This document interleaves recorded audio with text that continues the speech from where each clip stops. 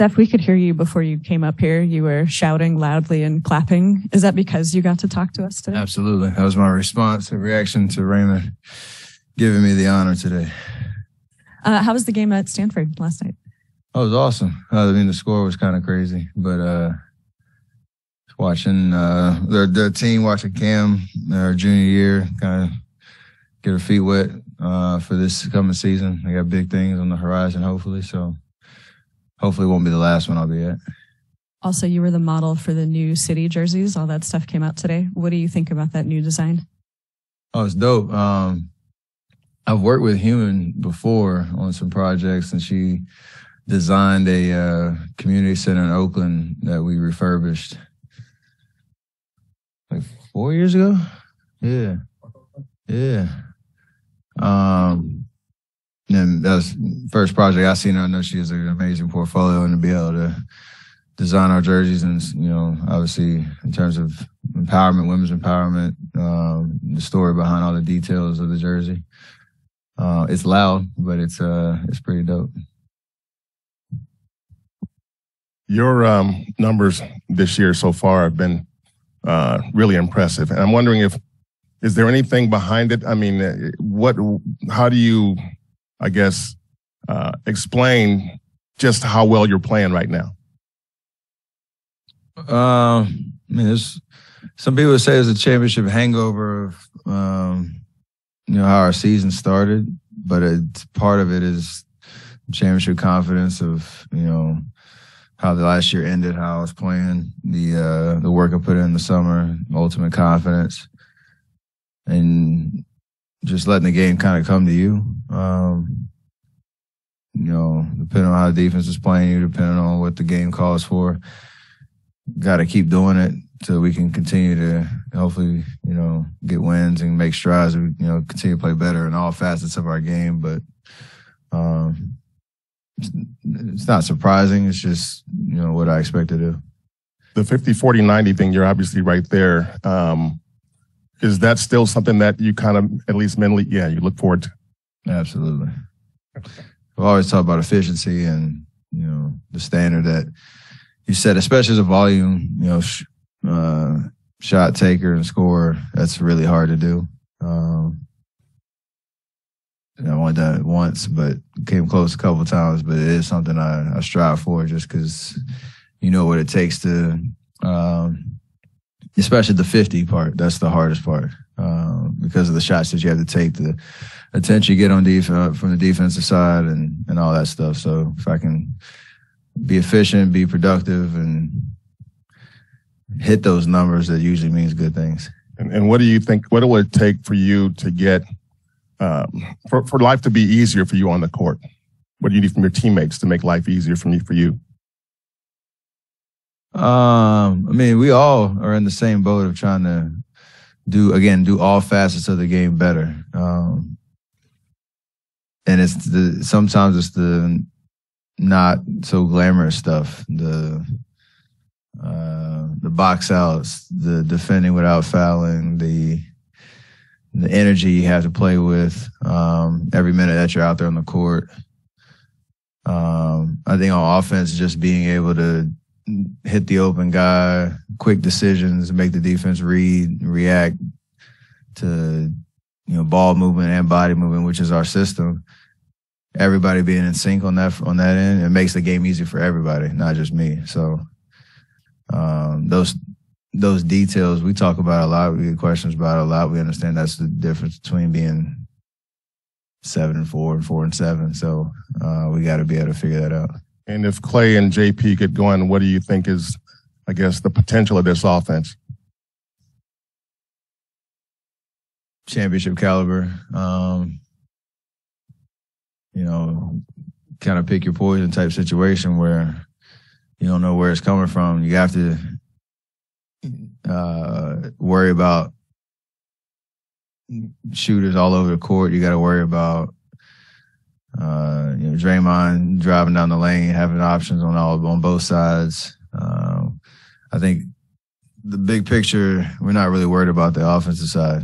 We never really are. It's usually other stuff that gets in our way in terms of becoming the team that we want to be.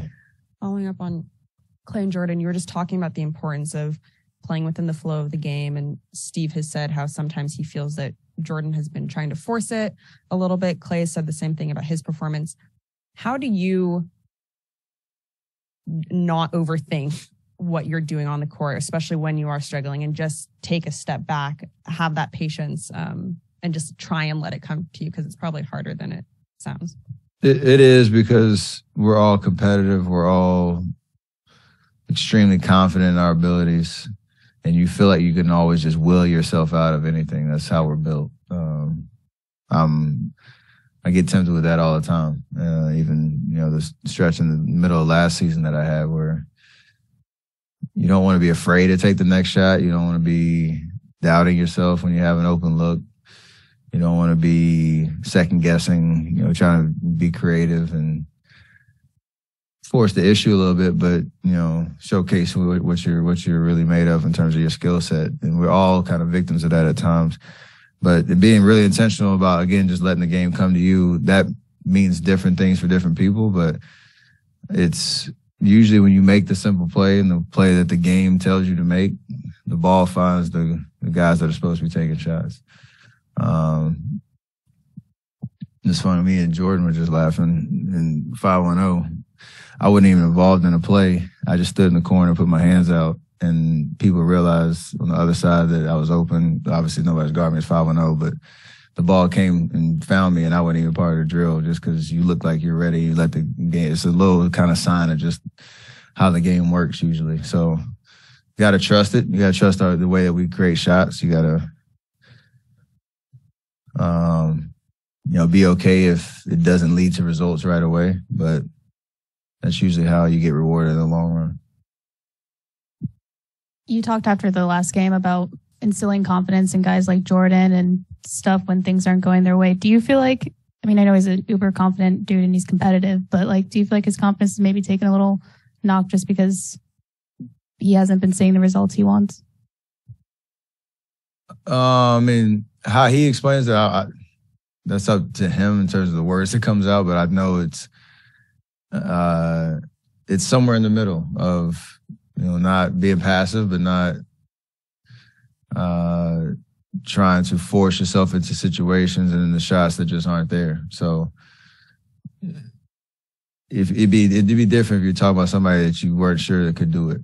Like, we were all kind of talking around it a little bit just because we know he's capable of playing at a very high level, being an elite scorer in this league, putting a lot of pressure on defenses. They had a whole summer to scout him. They know what he likes to do, his tendencies and all that, and you have to evolve right along with that preparation now that other teams are putting on you. So embrace it. For him, that's the biggest thing. Embrace it. Even in my 13th year last year, I had a really rough shooting streak for almost 2 months. Everybody goes through it, but you can't lose your confidence. You can't become somebody you're not on the floor. So that's the challenge for him. Steve said that the last few days have been mostly about guys getting sort of defensive fundamentals. That's not the word he used, but he described it, and it sounded like that. Blocking out, hands up, and stuff like that. What do you think you guys need to do to get your defense back to where it has been in the past?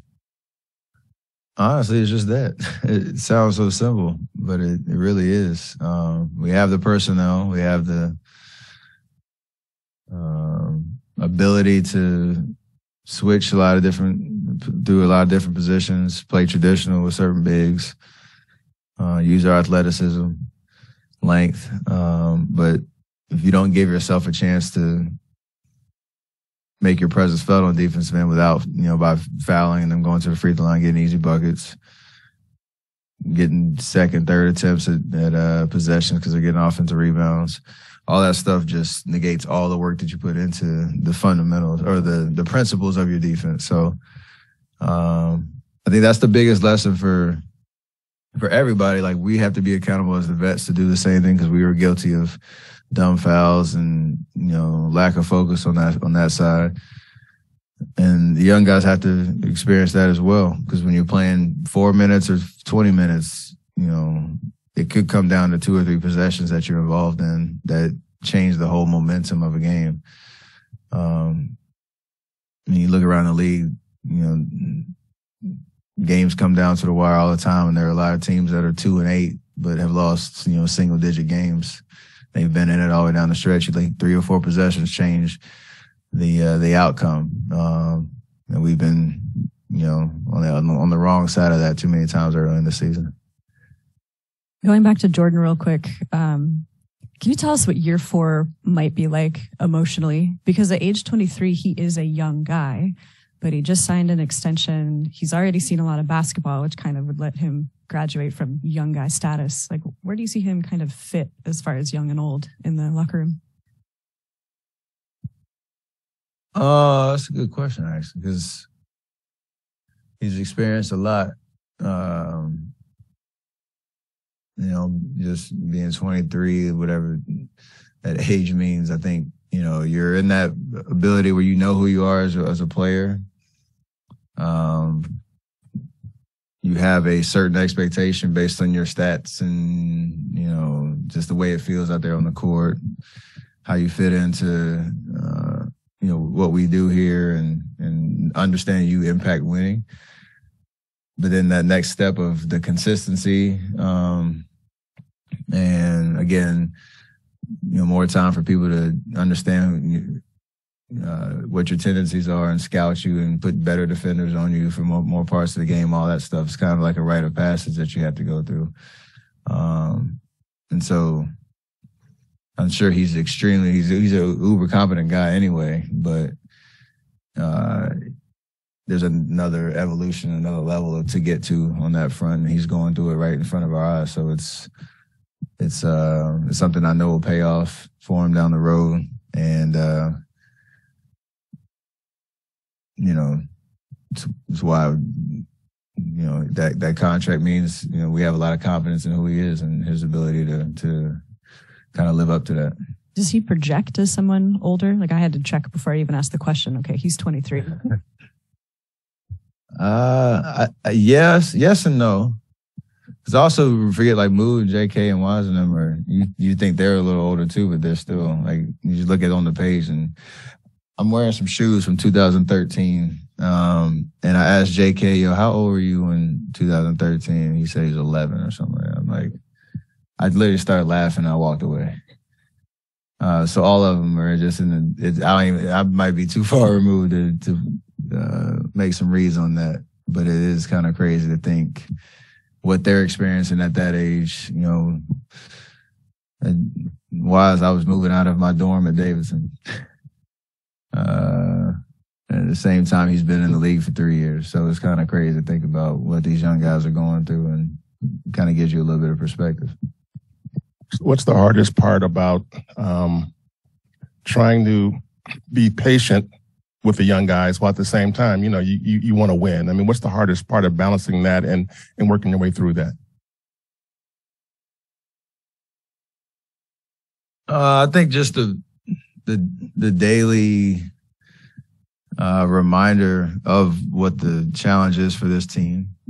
Specifically, it's different than last year's team because you had a couple more vets that were playing significant minutes in our rotation. It's reminding yourself not to, lose hope that we're going to get there, and that this team is going to be capable of the level that we want to be at come, April, May, June.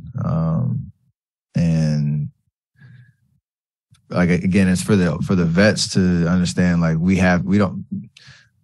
we're not perfect by any stretch either. Like we've been playing well. The numbers say what they say, but there's another level that we can get to, and hold ourselves accountable to what that is. But then also doing everything in our power to lead by example and show the guys what to do, and also help them along by, coaching them up as best we can, whether it's in the game and practice and the in-betweens. And, a lot's happening. We're only 11 games in. It's kind of just this because you want it so bad. You feel all the emotions of the roller coaster that you're on, and so just trying to remember the big picture where we're trying to get to, and all that stuff will reveal itself in due time.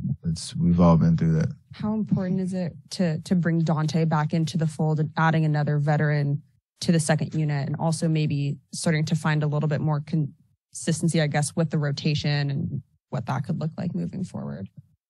It'd be big because he understands how to play winning basketball. He showed a lot of positive signs before he got hurt, and he was brought in here for that specific purpose to, give us amazing depth, plug some holes as a ball handler, defender, scorer, and play some significant minutes for us. So it'd be good to get him back, get his rhythm back, figure out what the rotations will be, with him available. And I know he's chomping at the bit to help us. He wasn't on the road trip, and so he knows he can help us play a lot better, and can't wait to see it happen.